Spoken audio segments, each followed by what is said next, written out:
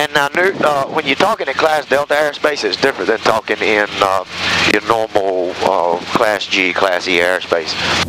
Instead of saying, Beaufort traffic, 47 Charlie Delta, blah, blah, blah, Beaufort traffic, right? We don't do that here in Class Delta. We just say New Bern Tower, 47 Charlie Delta is 5 miles, requesting inbound for the ramp or requesting pattern work. Okay, so you leave the rest of it out. Or inbound for landing. And you don't say New Bern Tower at the end of it. You just leave it at that. Just address them, and they'll come right back to you. If they don't understand, they'll call you back and ask you again. Okay, so Charlie Delta runway 22, cleared for the option, make left traffic. Clear for the option, make left traffic 22, 47 Charlie Delta. Okay, say again.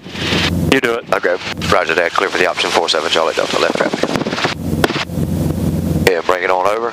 There's so much verbiage that you can say. There's some right things to say. There's some wrong things to say. But there's like 10 things to say that are right. But a lot of people choose to do a whole lot of talking. Right. Generally, when he comes back to you and says you're cleared for the option, all you do is say cleared for the option, runway 2247 Charlie Delta. Leave it alone. Or you can just say 47 Charlie Delta. The different places require different words. Right. And just flying in the atmosphere or flying in the environment of it, you'll get that all figured out. We'll work you through it.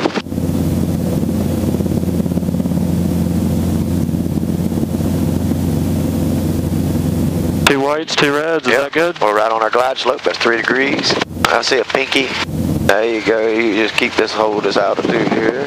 We're going to take it right down, put it on the number 2 on the right hand side. Alright, you got all your mesh figured out down here?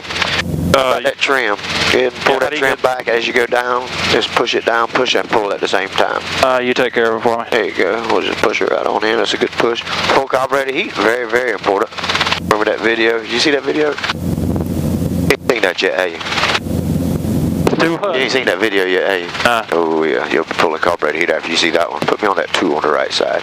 Make it work out. We're a little high, but you know what to do with it. As long as we have airspeed, we can lower that collective as long as we want to. As long as we have airspeed. We always decrease our vertical descent before we decrease our airspeed unless we terminate in ground effect. There you go, take her on down to that ground. Work it out, big dog. You ain't never been here, have you?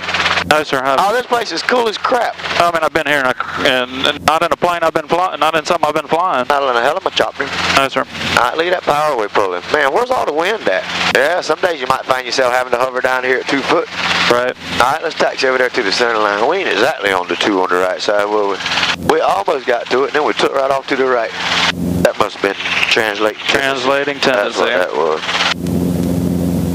And it's probably just a touch of brain overload right now. I would imagine. I would imagine, big dog. Alright, let's get ahead and set her down right here on this white line. Send her up just as pretty as you can get her.